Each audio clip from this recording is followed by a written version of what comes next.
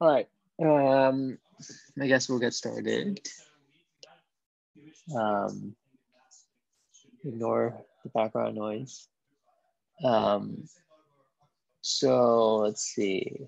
I guess today we're going to continue on with these sequence models. I realize that, you know, the homework is a little bit different from what I'm talking about. So I have a feeling we're just going to extend the deadline.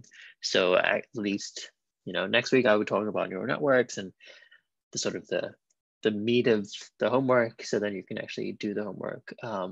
So yeah, otherwise I haven't actually talked about neural networks or backpropagation or whatever.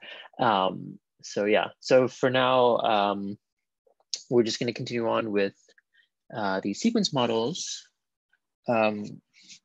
So today we're going to talk about recurrent neural networks, probably LSTMs, and depending on how much time we have, maybe something more. Okay. So let's sort of just recap these hidden Markov models, just at a high level. I sort of went through them. We sort of talked about a bunch of the different models, and you know, sometimes I sort of forget to mention some high level stuff here. So let me just draw some diagrams, right? So let's have some graphical models. The last one we were looking at was something along these lines, where you have your xt plus 1, your wt's, wt plus 1, right? So what we're doing here is we're basically, you have some sequence, right? The wt's could be words, could be anything. And you're trying to basically build a model to predict or to assign likelihoods to these words, right? And so one way you can do this is through a hidden Markov model, right? Where you're basically setting up, it's basically like a probabilistic model, like a really fancy probabilistic model, where, for instance, you know, you have this sort of, it's a bit like a recurrence relation between all the variables, right? Okay, so this is just, you know, so here all I've done, it's a bit like when I do the topic models, right? All I've done is just describe a model for my data, right? Key points being as this is sort of the observed and this is hidden, right? So this is why it's called hidden. And you have the sort of the relationship is going in the hidden variable layer, so to speak, right? But ultimately, this is just a model, right? What am I trying to do with this model? I'm basically, all I'm trying to do is I'm trying to figure out what these parameters are, right? So this is a model, you know, it's like any other statistical model. You have some parameters and you're trying to learn those parameters, right? So what is the intuition here? You know, so the XTs one way you can think about them is sort of like the latent variables that sort of describe maybe the position, sort of the current context of the sentence, right? And how do I get to output a word? Well, it's going to be a noisy version of, well, okay, so W being a word is not great because here both my X's and W's are normals, right? So that's not a good example, but okay, so in the common filter example, the W's is some vector, right? So there is some noisy version of the vector. Oftentimes B is just identity matrix, okay? But, so the reason why we bring this up is just really, we want you to sort of pay attention to this sort of phenomenon at the top here, right? You see that basically the XTs are the things that are sort of depending on each other, right? It's somehow, another way you can think about it is like sort of the memory, I'm going to talk about that in a little bit. It's sort of like the memory of your, of the sequence, right? So in your memory, and then sort of within your, so you keep stuff stored hidden, right? In your memory, no one sees your memory. And then things come out like the words you say. So for instance, okay. And so what we'll see is that recurrent neural networks are sort of, they have a similar structure in the sense that you have this sort of hidden layer that basically sort of, is recurrent in its relationship. And then you use those hidden information to then output something. Okay. I actually don't particularly like the sort of these two slides that we have here. I think it's actually sort of confusing. So I'm not going to go through them right now, and maybe later on when we sort of explain how recurrent neural networks work, then you can sort of see, yeah, this is like fitting something a little bit extreme. I don't think these are, it's not very clean, this relationship. So I think the sort of the takeaway from the hidden Markov models is that you basically have this latent variable that is basically, that has a recurrent relationship. And that's what we're going to see appears when you look at recurrent neural networks as well. Okay. So we're just going to dive straight into recurrent neural networks. And then I will probably take a step back at some point and show you how they look a little bit like hidden Markov models. Okay. So a lot of this is taken from this blog, which is the URLs at the top. It's a really well described expository article about recurrent neural networks. So this is basically what a recurrent neural network is, right? So let's work through this. So the data set here is it's going to be a character level recurrent neural network. What that means is, instead of words, I'm going to represent everything. I'm going to care about characters. So I want to predict the next character here as opposed to predict the next word. So for now, it's just easier to do with this. And so what I'm going to do, let's first look at this guy here, right? So this is our input data, right? But we're going to look at this one at a time, okay?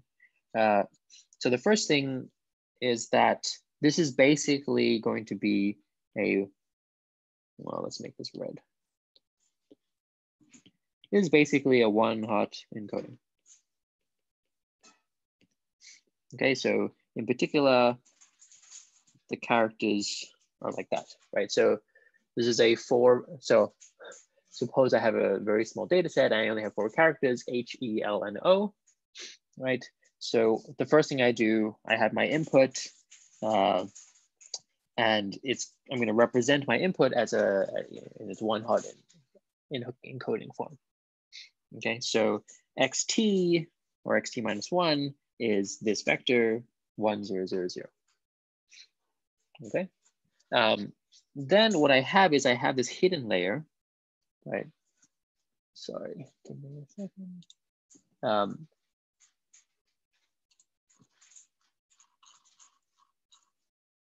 Okay, so then here I have this hidden layer, and I'm going to explain how this works. But this is basically sort of, you can think of it as a proxy of like the sort of the latent variable layer that we had in the hidden Markov model. Okay, there's going to be a relationship between HTs and XTs, and eventually what comes out of the recurrent neural network is going to be this YT here, right? So YT is going to be sort of a score for each particular character in my one-hot encoding, right? So remember, we had H, E, L, and O. So what this is basically saying is that for a given input H, right, what do I expect the next character to be?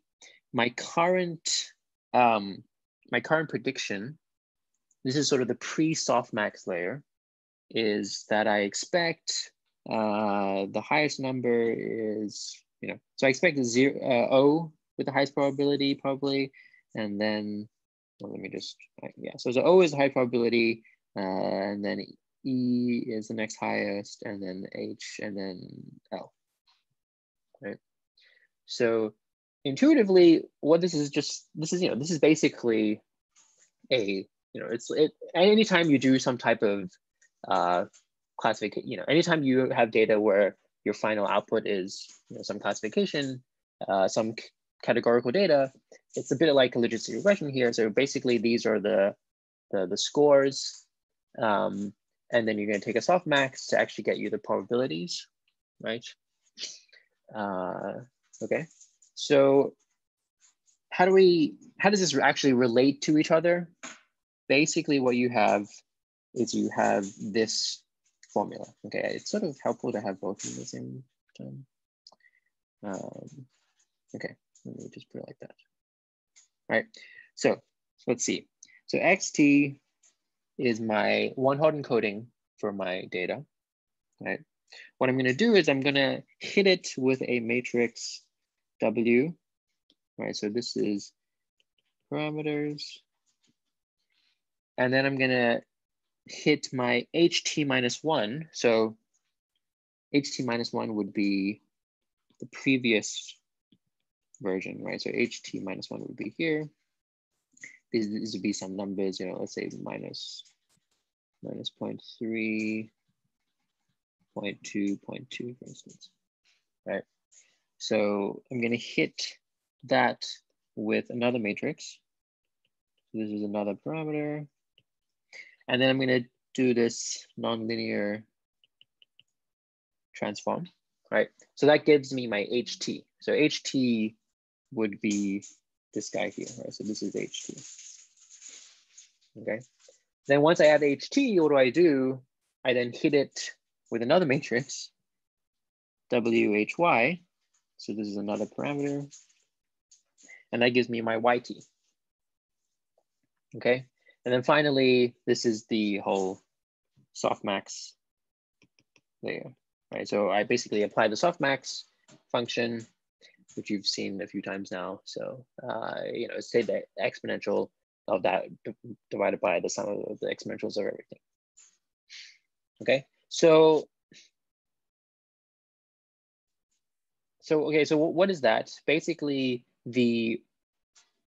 here, what I'm looking at is a model for my data, right?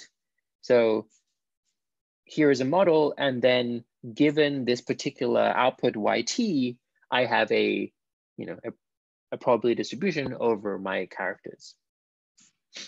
Okay, does this make sense so far? Any questions? Does everyone sees this? Yeah, okay.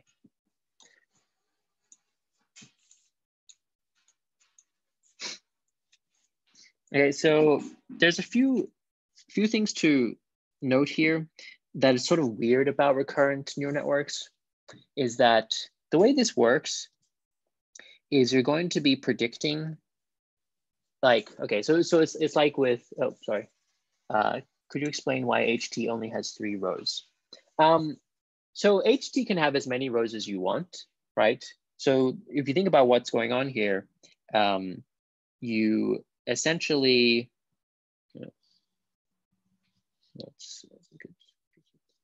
so yeah, so xt can have 4 rows, and then ht can have as many rows as you want. You could have more rows, you could have less rows. That basically is defined. The size of this is going to be a function of my WHH and my WXH, right? So here, actually, it's an important point, which is that how big do you want your HT to be depends on how sort of complicated you want your model to be, right? Because intuitively, what is HT? HT is basically like your sort of your current, it's like a place where you can store information. So it's like your memory layer.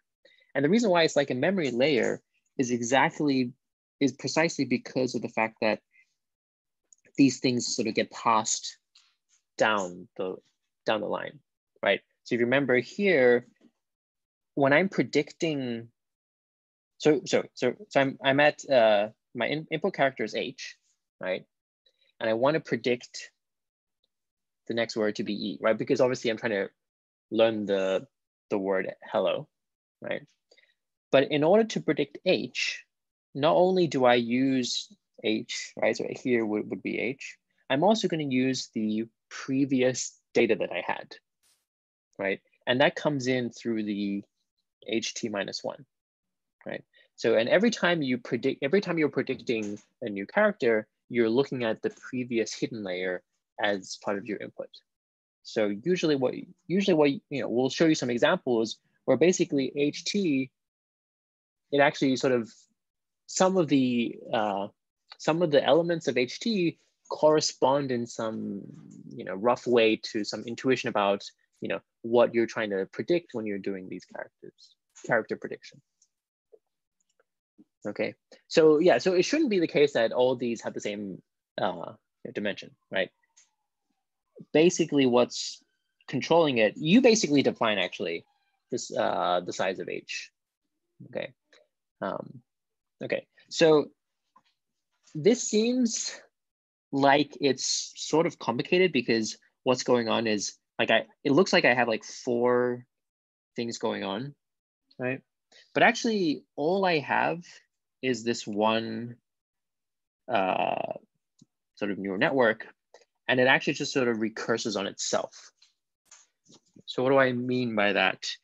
Basically, what's happening is, so I'm at H. I'm trying to predict the word E, the letter E, sorry, right? And then here, you can see that, okay, let me, in the current state of the model, right? What does the current state of the model mean? That just means the current set of parameters, WHY, WXH, WHH, right?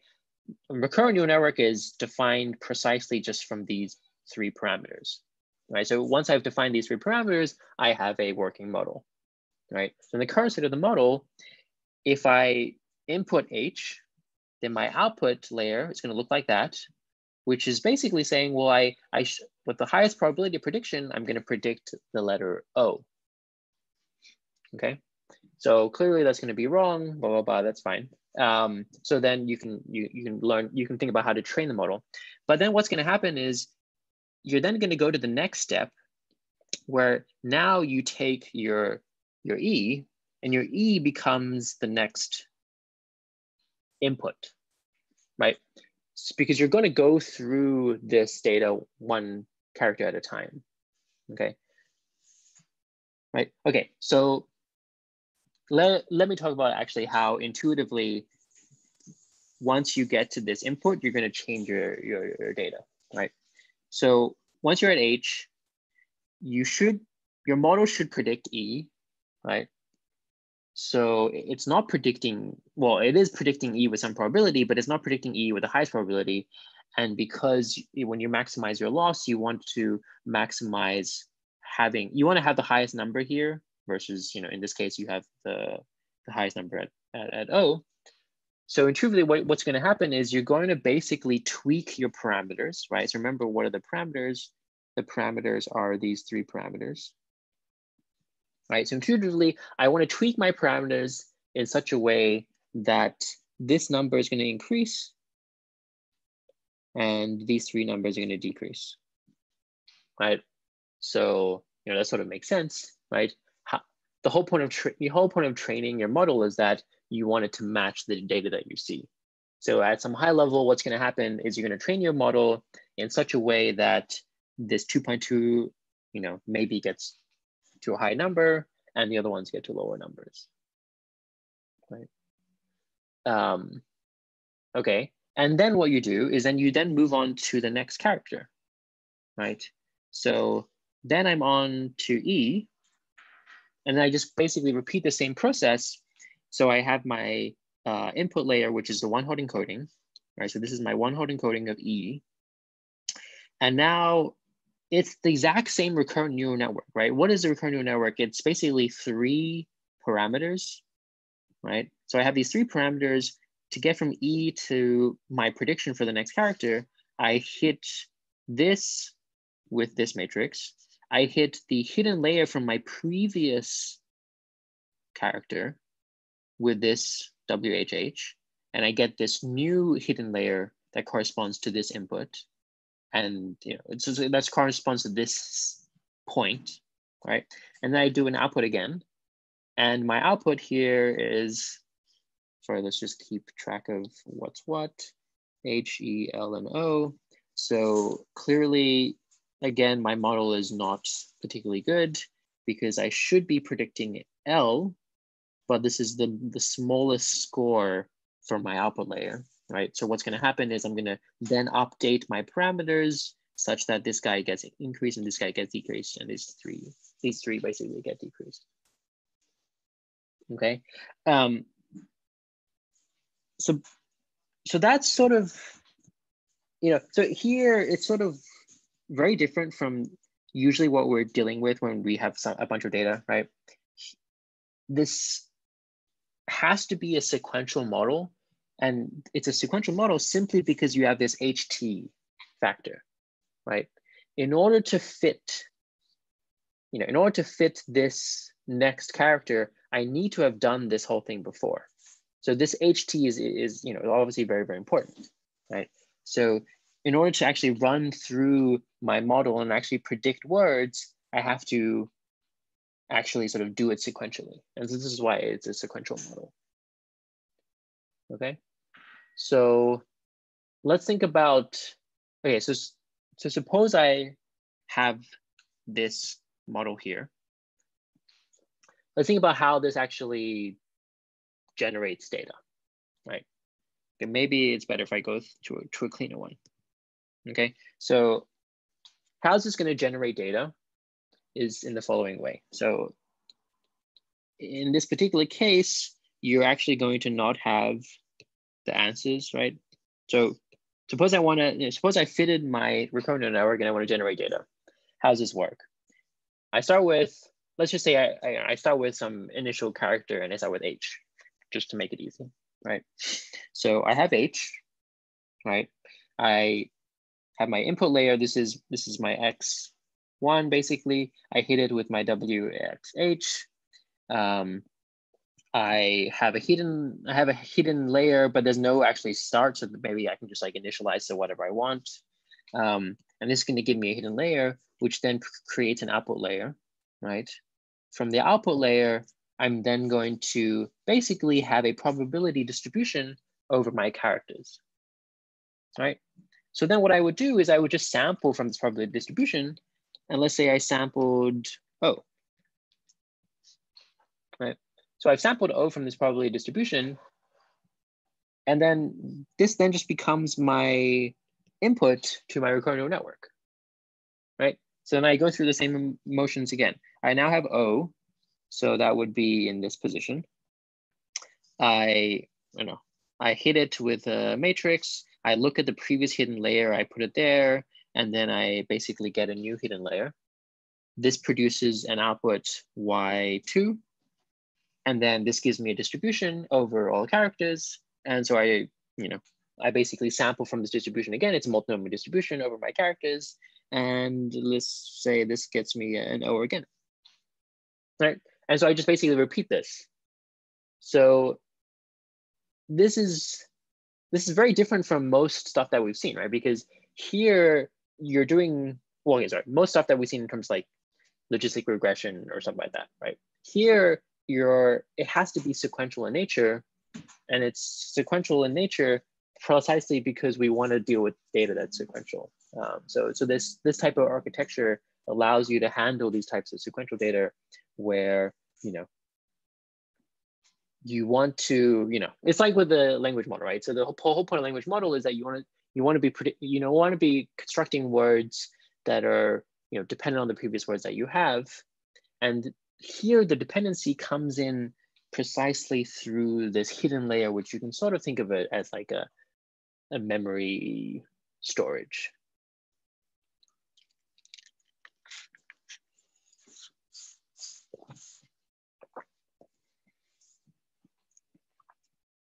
Any questions?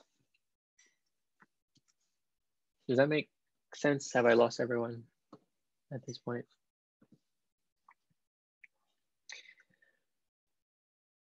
Okay, so question is, what is the point of a model that takes one character as an input and generates a sequence of predictions based on those predictions?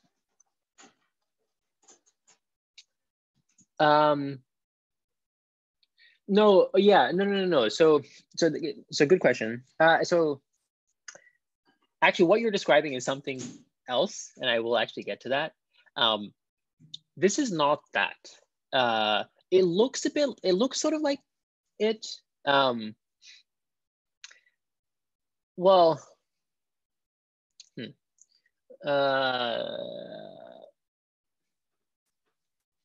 okay, let me think about this. So for instance, if you have a language model, right? If you think about the sort of I think I went through these examples in class, right?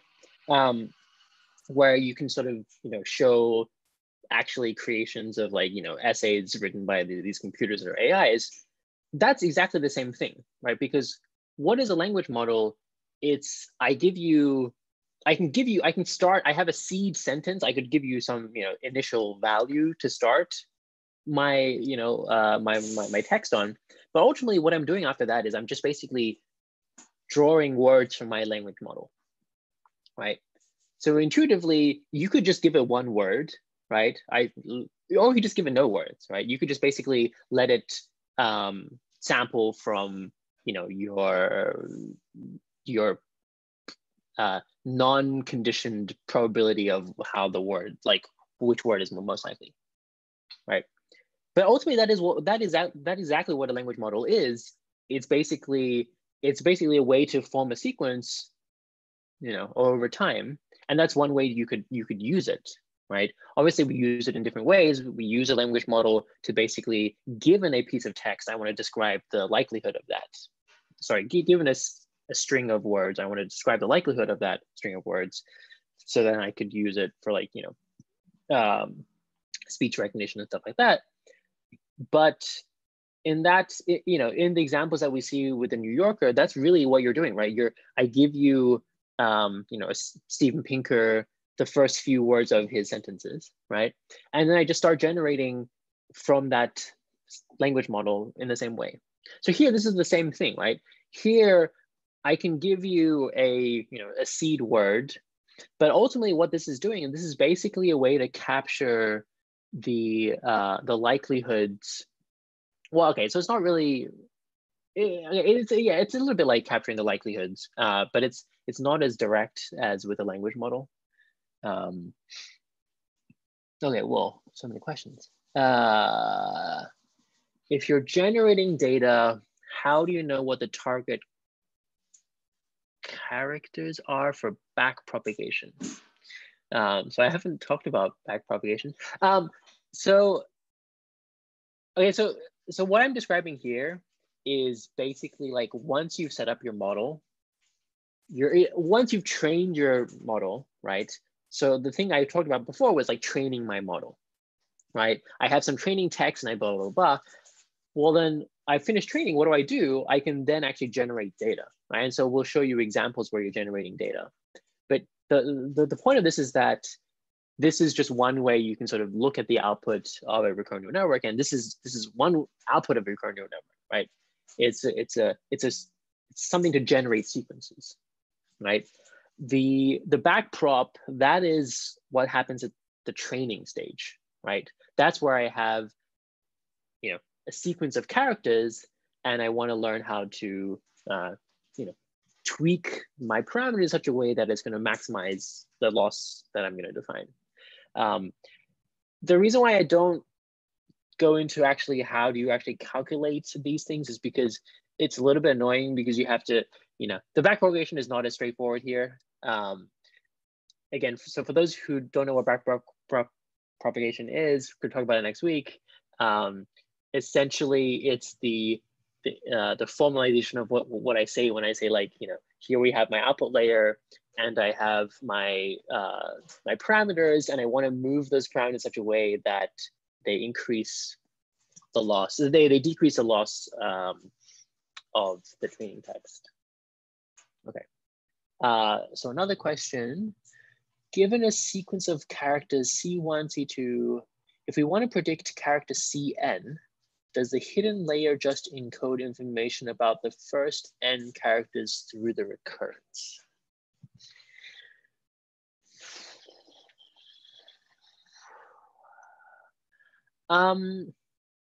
Yes, you can sort of think of it like that.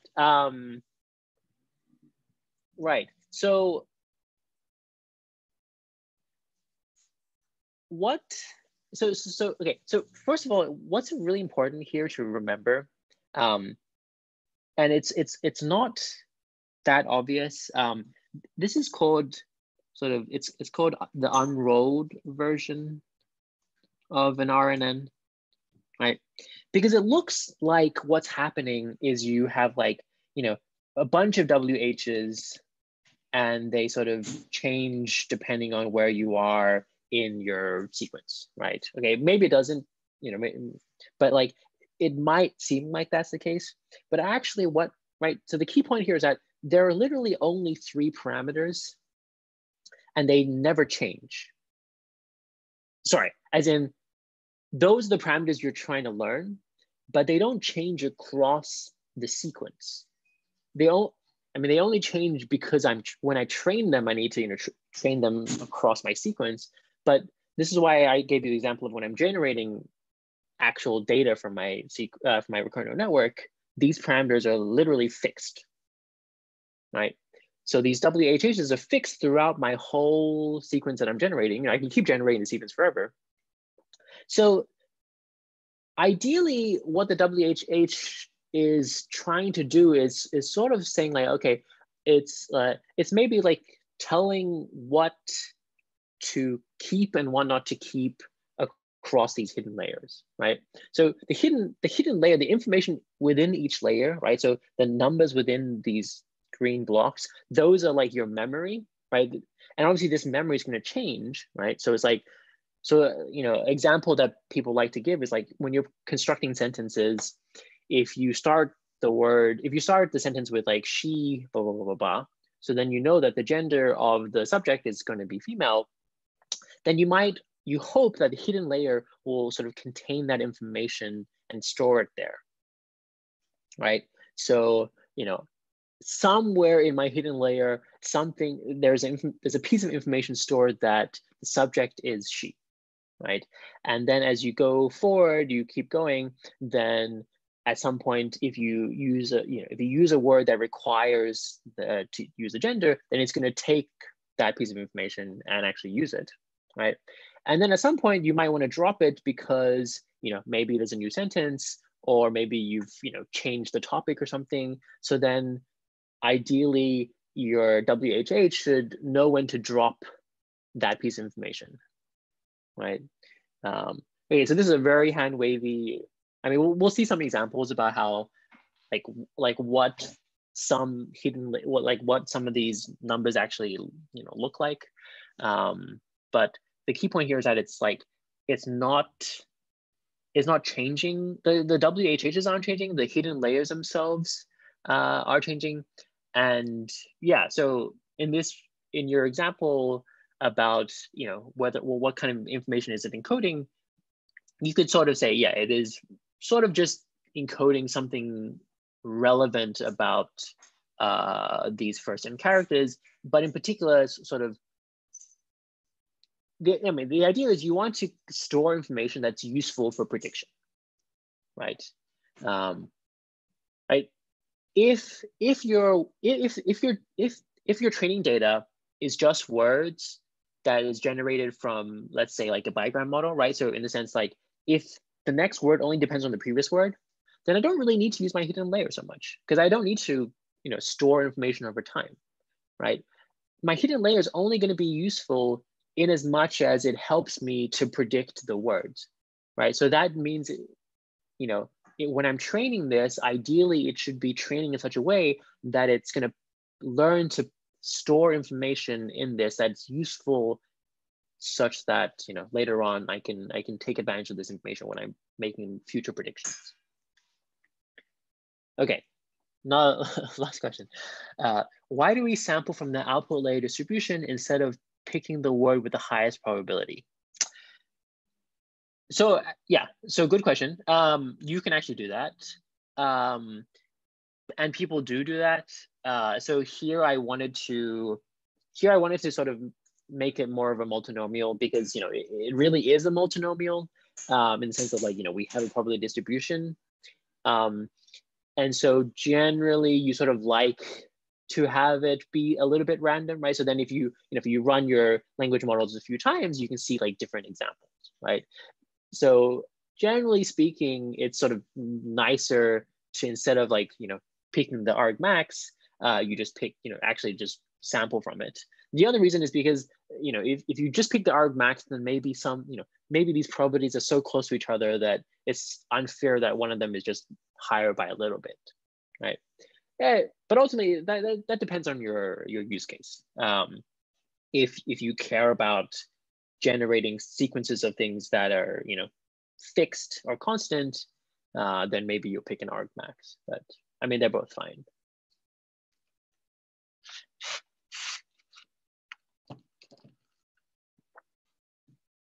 Okay. So let's go back and look at this. Maybe I want to get rid of all this stuff.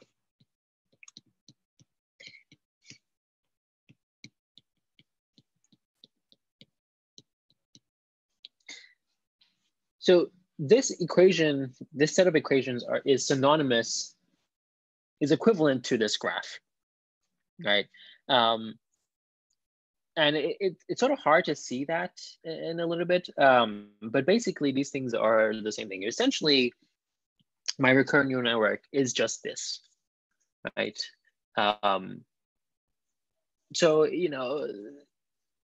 because I'm drawing it in this way, it can get a little bit complicated, but I think it's important to show that actually, the way this works is that it's sort of feeding off each other as you sort of go through my sequence. But in terms of the actual like relationships between each other, then it's just this, right? So what we have is we have this multinomial. We have our input, we have the previous hidden layer, and this is just some linear combination. My nonlinear transform, and then I'm hit it with another matrix, and then basically I'm done, right? So really the only sort of crucial piece of insight that makes this different from everything else is just this HT -1, right? And what is this HT -1? This is basically this, I mean, it's not the same thing. It's similar in spirit to the whole hidden Markov model thing, right? Right. So, this is sort of one way you can sort of look at this, right? So now, your HTs are the hidden things and your WTs are the observed things. HTs are no longer random variables. So it's not that great to write this in terms of like graphical structure. But the key point is that it's, here you having this recurrential relationship. here, but actually in this particular, in the recurrent neural network case, it actually also depends on your W's as well. Okay, so don't read into this graphical structure too much.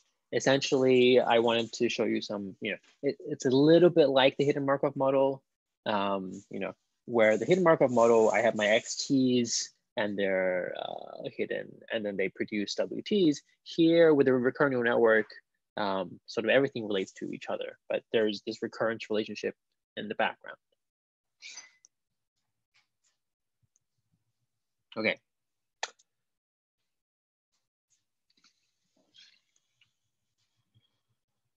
Okay, so, as I said, the actual code itself, so the actual function itself is pretty straightforward, right? So it's just these 3 lines. What does that translate to? That translates to having actually code that is pretty straightforward too, okay? Because what you have is, you have your X, that's your input, right? I'm gonna hit it with XH, with WXH, and then I'm gonna have WHH, right? And that gives me my hidden state, right? And then I hit it with WHY, and that gives me my Y, right? So, there's basically just 2 lines here, right? For the actual, running of this recurrent neural network, right? Here I'm dealing with Python code. The point of this is just to show that it's fairly straightforward. It's not particularly complicated.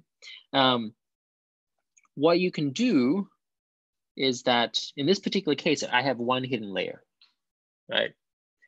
So there's only 1 hidden layer, which my HT, I remember the HT corresponds to this line here, right?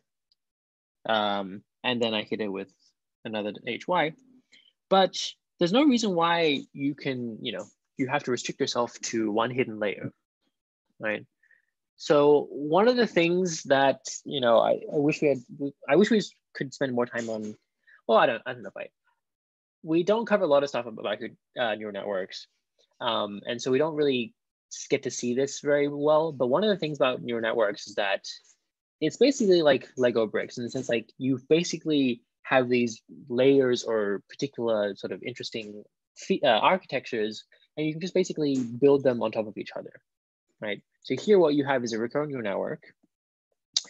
You can basically just, put one on top of each other. Whoops.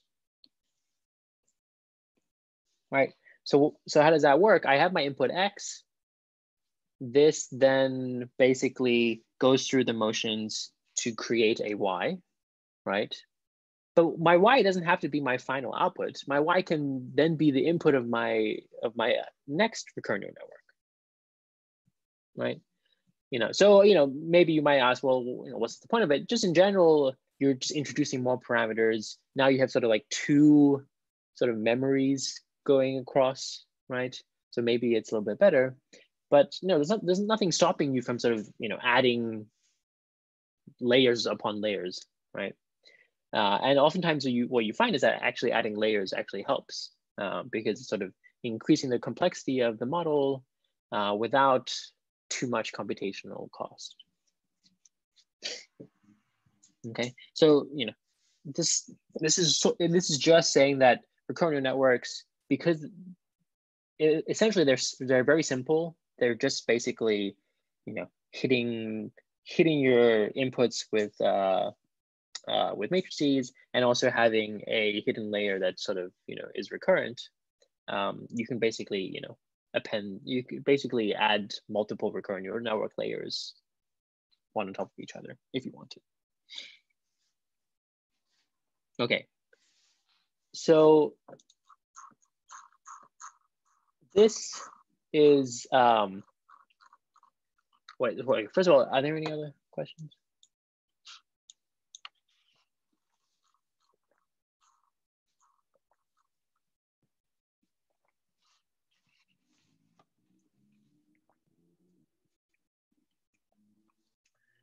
Okay, if not,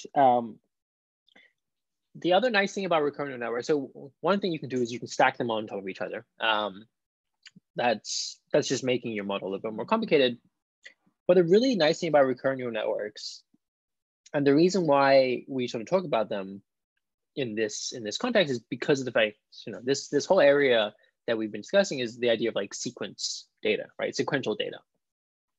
So this is very different from, linear regression, from any type of, random forest stuff, boosting stuff that we've talked about. I guess even topic models a little bit. But the key point here is that because of this really flexible structure of your recurrent neural network, you're able to actually handle data which is a little bit different from what you might expect. Right, so the classical example is you have some input X and you want to predict Y, right? So each of X then predicts Y. That's why you have these training pairs of X and Y, right? There's no relationship between them, so you're just basically done. Right, so I have X and Y, that generates XY pairs, okay? So sometimes maybe I'll have one input X, and then I actually want to generate multiple Ys. Let's say Y1, Y2, Y3. Right, so what does that mean? That's for each data point X, I have actually like a tuple, Y1, Y2, Y3.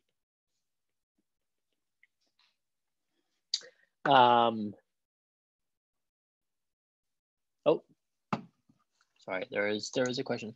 Okay, so while I read this question, think about examples of this form.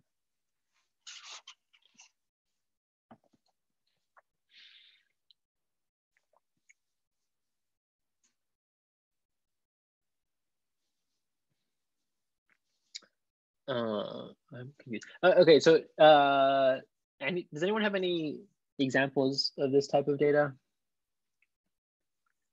Anyone think of any examples? I feel like there probably are many examples.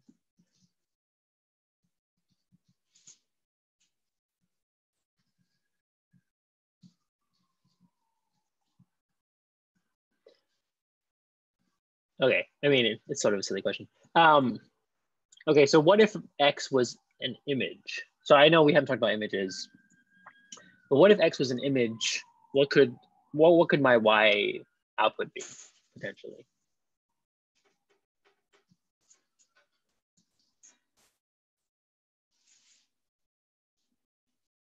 Red, green, blue values. No. So okay, sorry. I'm sort of, so here X is the image itself, right? So that would be the vector representation, which would be the actual, it could be colored, right? So it would just be the red, green, blue values of it. Yeah, so one example for this could be, in an image, you could have multiple, objects in your image, right? Although here it's not sequential, so it doesn't really work like that. The sort of the classic example here is a caption, right? Because there I'm generating text, and that's sequential in nature, right? So here my X is an image, right? I can squeeze my image down into a really, really long vector, n by n. Well, 1 times n by n, right? So it's a really long vector, and my output should be a sentence describing that image, right? So you can use, so I haven't sort of described how you can use recurrent neural networks, but the architecture looks a bit like that, right? The green things are the hidden units, and they produce the output, and so on and so forth.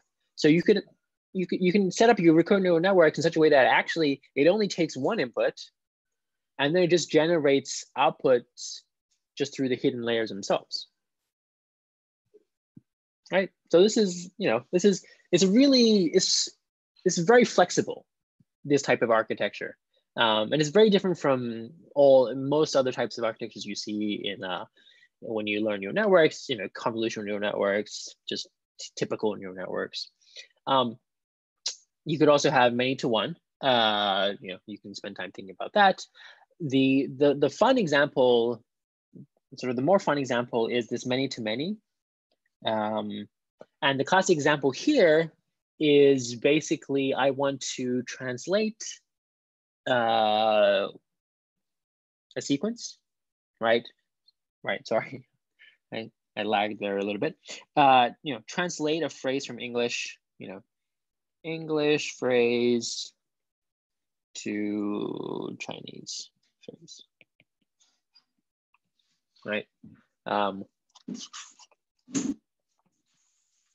So I picked Chinese phrase, not just because I'm Chinese, but also in particular because there's not a one-to-one characterization of the length of a Chinese phrase and an English phrase, right? So these things are nice because they're flexible in terms of the input length sequence and the output length sequence, right? So the way this many-to-many type thing would work is that you basically, you feed in your English phrase, and then really what's going to happen, so maybe I'll spend some time talking about this in a little bit. Oh, wow, I don't have much time either. Where does the time go? Okay, let me not go through that. But basically, this is a nice application of recurrent networks because I can basically deal with different sized input and output sequences. Okay. And so then, this was the example of more like the many-to-many, where we're just doing something like predicting language. Or, you can come up with other examples where you have videos and you want to be doing, captioning for your videos, so on and so forth. Okay. So sorry. So there was a question before, which is it ever the case that hidden layers are adjacent to one another in the graphical sense, i.e. you hit a WHH1 directly with a WHH2?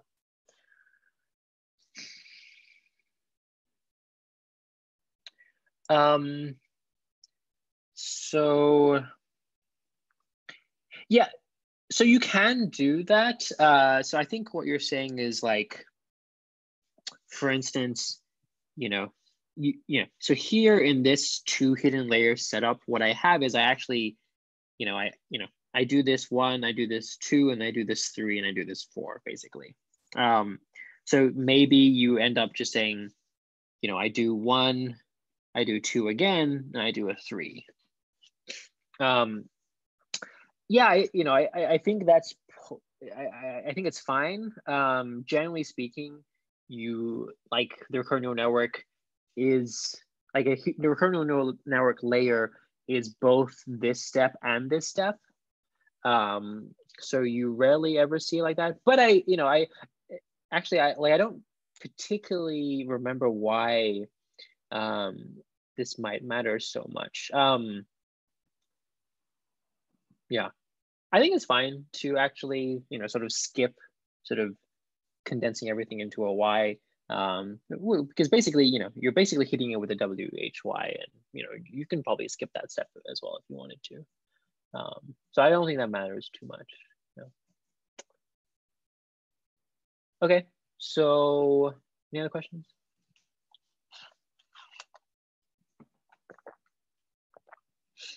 Oh, right. Oh, we do end at 50. So I do have some time. Not too bad. Okay. Yeah. So, I haven't actually described how each of these sort of fit into a recurrent neural network. There's some technical details about like how you would actually implement these things, but really, it doesn't. Intuitively, it's sort of roughly the same as what you have with a simple recurrent neural network. You just have to be you have to think a little bit more carefully about how you would, set this up, for instance. Okay. All right, so I want to go through some examples because I think this will help elucidate actually what's going on. Yeah, this example is not that fun. Okay, so what's happening is, actually, I've forgotten which data set this was for this particular example. But what we're showing here is that, you know, you have some corpus of data, right? And I haven't, you know, I've sort of hinted at how you would train this, right? So what you're gonna do is you're gonna literally run through my data, right? And then as I'm running through it, I'm gonna update my parameters such that it sort of fits the data that you see, right?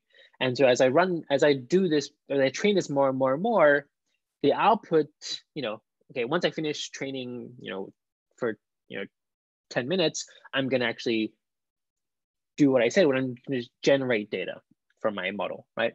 So this is showing you what happens when I generate data. And then the more I train, clearly the better my model is gonna be. And so finally, at the end of it, I can actually produce, you know, some text that actually is pretty reasonable, okay? So it turns out actually that this, you know, this example is not particularly great because you can actually do almost as well as this, for instance, with like a bigram model. Well, maybe not bigram, like a trigram model. So this is not a good example of sort of the why recurrent neural networks work really well. You know, so hallucinated Wikipedia, I guess, is a little bit of a better example. And the reason why it's a bit of a better example is because, yeah, it's not too much better, but sort of like the key things to note is that you wanted to be able to remember sort of information from before, right? So here we're dealing with character level models, right? So we're treating everything as a character as opposed to words, right? And so if you think about what's going on here is that, you know, when you're, you know, so these are like links, right? If my model predicts an open bracket and open bracket, what that means is that very soon it's going to have to output the close bracket, right? But if I'm only dealing with, let's say, an n-gram model, once I get to something like here, I've basically forgotten that I'm in a bracket, right? So that's the whole point of the HTs, is that the H's sort of should be storing that information, right? The H should be saying, while I'm in this, hey, don't forget, I'm in a bracket, and, you know, very soon I should be out of it. So at some point, I want you to output the close brackets, right? So remember, this is character level, so it's, you know, so word level it's not as cool, but with character level here, you know, it is capturing a little bit more dependencies, right? Okay, so I think the better examples are going to be these ones next, and we're going to go sort of work through a few of them. They look a little bit crazy, but it's not particularly complicated. Essentially, what we're going to look at is we're going to look at those hidden components. So, you know, we can think of them as hidden neurons.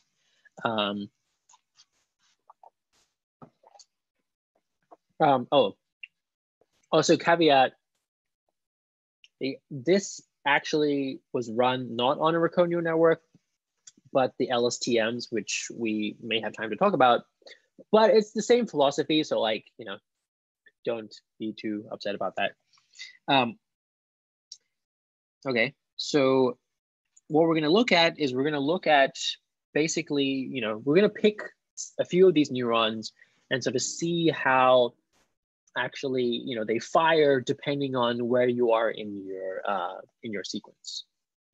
Okay. All right. And so, you know, in this particular case, we actually have 512 is the size of our hidden layer, and we actually have three of these layers. So, you know, this is a really huge recurrent neural network. Well, not that big, but it's a pretty big recurrent neural network. We have 512 neurons per layer. So that's a lot of, you know, information you could be storing while you're actually running through this. Okay, so let's look at this example, right? So this is an example where we're basically trying to well, so in this particular case, we're looking at data, and we're looking in particular at the neuron that we think is going to be related to generating URLs, right? So you think, so what we're doing is, okay, Wikipedia is an example here, right? And we want to basically be really good at predicting the characters, right? And obviously in Wikipedia, you have URLs all the time, right? So what you would hope is that in a few of the slots where you have your hidden variables, you want something to sort of capture, potentially where you are in your, when you're forming a URL, maybe you want something to capture, okay, this remembers the structure of the URL, right? So let's look at what's going on here. Okay, so here, in this particular case, what this neuron is that it's something that basically gets excited when you're in a URL, like, in your character model. This is basically when you're inside a URL, this is going to be firing, right? So, if you look at this example here, this is the start of www dot. So basically it looks like, when you're at a www dot, then this neuron is going to start firing, right? And then sometimes it's a little bit complicated to tell, but usually it's like an OM, then that basically suggests that it's going to stop firing, right? So, basically this hidden neuron is basically capturing the presence of whether or not you're inside a URL, right? And clearly your output should depend on whether or not you're in a URL, right? Because if you know you're in a URL, then usually, especially if you're in the beginning of a URL, it's going to be www dot, and then it usually ends in a .com or .gov or whatever, right? So here we're sort of seeing that these hidden units are capturing something about, what's the local context of the characters, right? So here's another one. So this is the example that we had before, where we're looking at sort of these brackets, right? So as I was saying here, this one is, I guess, colors. Sorry, yeah. So what are the colors? Well, so they would say it here, but essentially the colors here are, the things that I'm looking at are sort of the greens. The green basically means my neuron is firing, which basically means the value of them are high. And then the blues are when they're not firing or when they're low. But in this particular case, we don't care too much about it. It's mainly when they're firing. Then the other ones correspond to the probabilities of the next of the word.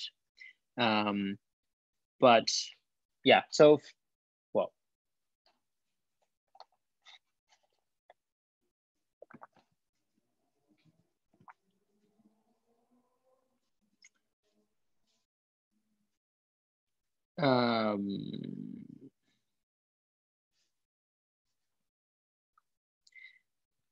The other ones correspond to how confident you are about those words. So if you're, for instance, if you're in this position here, what, so yeah, you're at a TTP //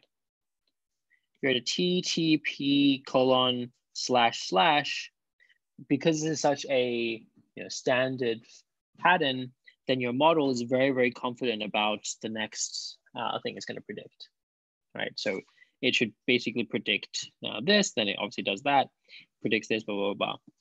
And then, it's pretty confident it's a www dot, but then obviously the next word is a pretty hard letter, because obviously you don't know what is after www dot.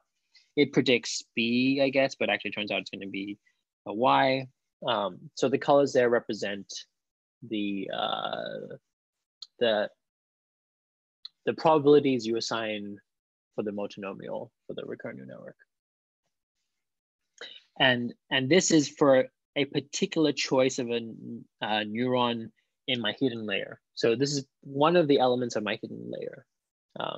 So we have, we just ran, like, so we basically pick one of the hidden layers that we think actually does something interesting. What corresponds to a neuron in the one layer recurrent neural network? So what I'm saying is basically one of the entries of my HT. So each HT is a vector of of size H. So one of those corresponds to a neuron.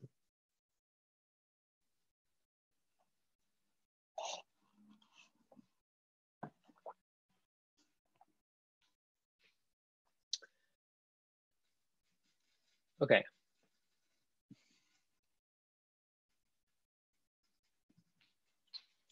So,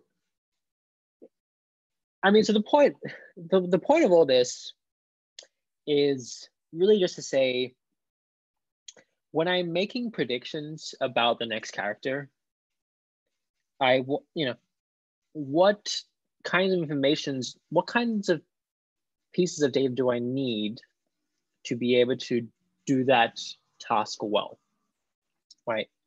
So this is where the hidden layers comes in. Like, that's sort of what's the pieces of information in my hidden layer should I be storing such that I can do this task well, right? So in this particular example, if this is a markdown environment, right?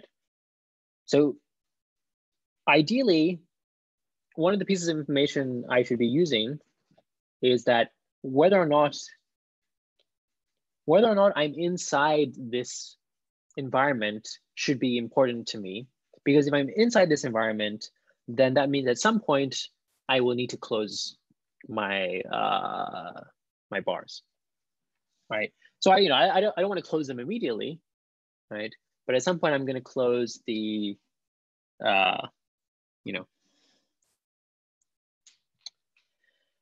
this environment, right? So what you can see is, sometimes he's going to guess that it's actually going to close, right? So, usually what's going to happen is you're not going to guess in the beginning that it closes, but eventually you're going to start to guess that it closes. And then at that point, you're actually pretty certain it's going to close because you finished like a word, right? So that's sort of what these hidden layers, what the hidden neurons, well, basically the values of them are trying to represent. They're trying to represent something about the context that you're in, right? And so, ideally, this is basically some form of memorization, right? This is saying, okay, this hidden neuron is remembering that I'm in a markdown environment and I need to be out of it soon, right? This one is remembering that I'm in a URL, right? So you have some very, very similar things here, right? So this is now, now blue corresponds to turning on, which is a bit annoying. But here, these neurons are turning on when you're inside quotation marks, right? So this is just basically some type of memorization. It's some type of memory that you're incorporating into your sequence models, right? Because otherwise, you don't know, you can't create things that work well, right? The actual extreme version of this is if you actually do things like write code, right? Because code actually has a very fixed structure that actually requires open brackets, close brackets, everything needs to be perfect. So code is very dependent on its context, right? And so here you can see, in the same way, you can actually set up your LSTM/recurrent neural networks to actually create code that actually is runnable. And it's only able to do this because it's able to remember where in your function you are, right? So in this particular case,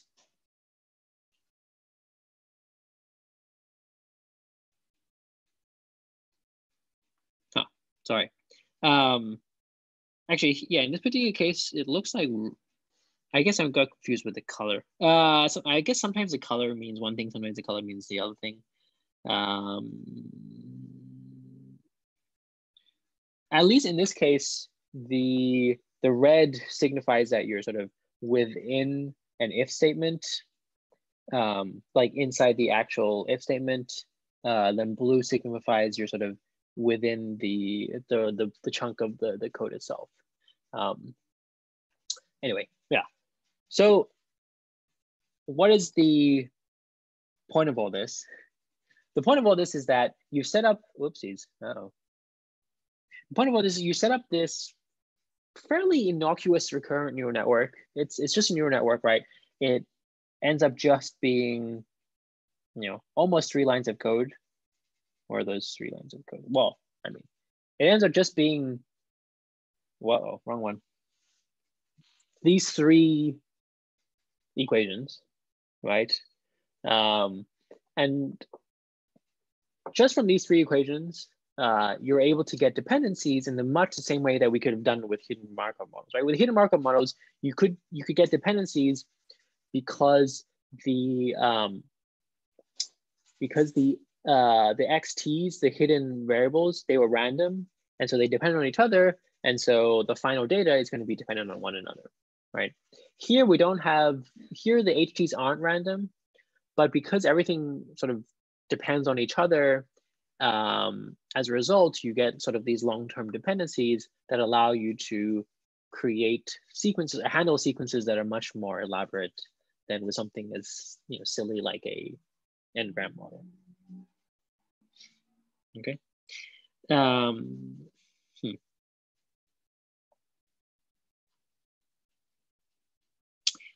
So I don't really have time to talk about LSTMs. I sort of want to talk about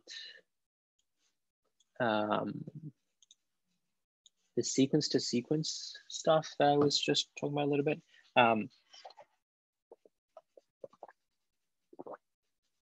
Does anyone have any questions?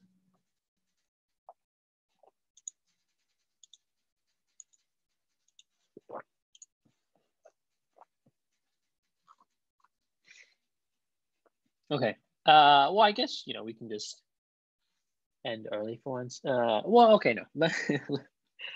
This is actually probably just gonna make things even more confusing, but I want to look at just this for a little bit. So this is a pretty common architecture. It's called sequence to sequence.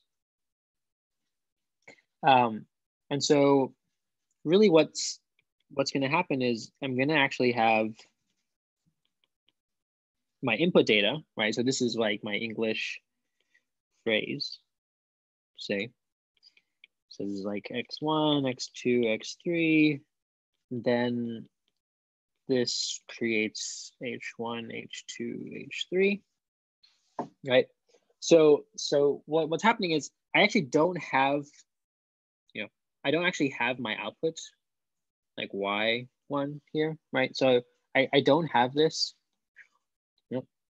All I have is the h1, which then feeds into my h2, and then my x2 feeds into my h2, which then feeds into my h3, and also x3 feeds into h3, right? So you're basically getting rid of that final step where you have your y. I mean, okay, you can also have y here, but it's not, you don't actually use it, so it's not very important. But the key point is that how do these sequence to sequence models work is that basically they're going to take your input, right? This is some English phrase, like three words, like, this is good, for instance, right? And the output of this is going to be basically h3, right? So this is sort of the output, right? So it's actually the hidden layer of the final word, the hidden layer of the final word, yeah. And so one way you can think about this, and we don't really have time to sort of talk about this concept. So this is sort of known as an encoder. And so intuitively, what you're trying to do is that you have this sentence, right? And you basically want to, represent this sentence as a fixed length vector. In this particular case, my fixed length vector is h3, right? So I have this sentence. Hopefully you want your sentences to be short, which is why this works nicely for when you're doing translations. You usually just ask a short sentence. So you basically want to represent this sentence as a vector. And the recurrent neural network allows you to do this because basically what's going to happen is, yeah, your H3 is going to be learning from all these words, right? So it's like accumulation of knowledge, and the output of that is H3, right? So, this is basically a recurrent neural network, except I don't have the top part with the Y1, blah, blah, blah, but it's basically the same thing. And then what I do is from this output, I can then do the whole one-to-many thing, right? So I have now my, I'm just going to call it, that's H3. This goes to H4. Well, no, that's not right. Draw it like that. So now H3 is like my input. This goes to like H-1, which goes to H-2, which goes to H-3. And these create my Y1s. These create my Y2s, Y3, and this can go on, right? So this could be H4, Y4, right? So this step here, well, so this is called a decoder, but basically this is the same thing as the, the image to caption step, right? So what I'm doing is I'm taking an input here. This was the representation that I had for the sentence. I'm going to then create my output, which is, the Chinese version of it, say, right? So this is sort of capturing the, the various ways you can sort of add these things together to get actually really interesting architectures that can handle very different types of data. Yeah, so, I haven't talked about actually how you solve these, how do you actually compute these. We will get to that next week when we talk about fundamental neural networks. So far, it's just been intuition about like these architectures and sort of how you can sort of mix and match them to handle interesting types of data. Cool. Sorry for going over again. Any questions? Otherwise, ciao.